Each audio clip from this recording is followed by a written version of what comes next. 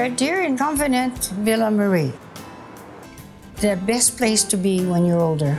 For 83-year-old Lorette Tremblay and her neighbors, supportive living means a safe and caring home in which they can thrive independently.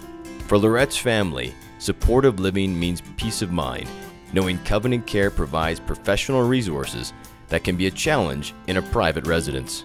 We couldn't leave her alone anymore. It was too dangerous. I mean, with her blindness and all her other ailments, her heart, her oxygen, being on oxygen 24/7, was far too dangerous for her to trip and fall, or, you know, just countless things could have happened if she was left unattended, you know. Building on a 150-year legacy of Catholic healthcare in Alberta, Covenant Care shares a mission to serve seniors of all faiths, cultures, and circumstances with compassion, uphold the sacredness of life in all stages, and care for the whole person, body, mind, and soul. She was thrilled when she found out that Covenant Care had built a place in Red Deer. Covenant Care was formed in 2013 as an extension of the Covenant family of nonprofit organizations. It's a valued partner in Alberta's integrated health system.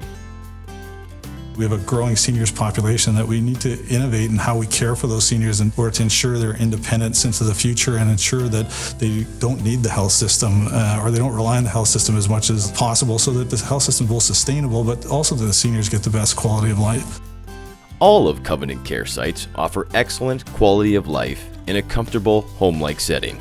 Residents live in single studios or apartments for couples. Services include the convenience of provided meals, housekeeping, and social activities.